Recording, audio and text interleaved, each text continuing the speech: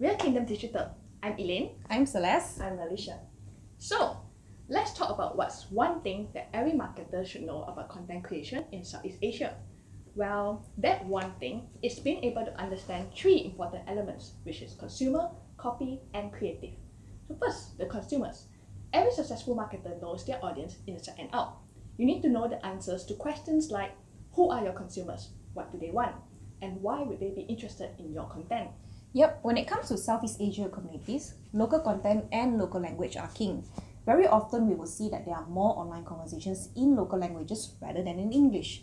In Malaysia, for instance, we have our Manglish. Think about it. Which one do you think sound more localized? I haven't seen you in a long time. Let's go eat at a restaurant. Or, wait, long time no see. Jom lepak mamak. Joe? So by understanding our audience culture, beliefs, behavior, interests, and etc., we can create a distinctive localized visual cues that are able to evoke emotions and provoke interaction in order to tell a brand story and also bring value to both audience and brand. But is that enough? I think we should also keep in mind that creatives alone are not enough. A creative marketing campaign will not be as effective if it is not based on findings about consumers and current market trends. And don't forget, we need our strong copy to tell compelling stories that our audience wants to hear.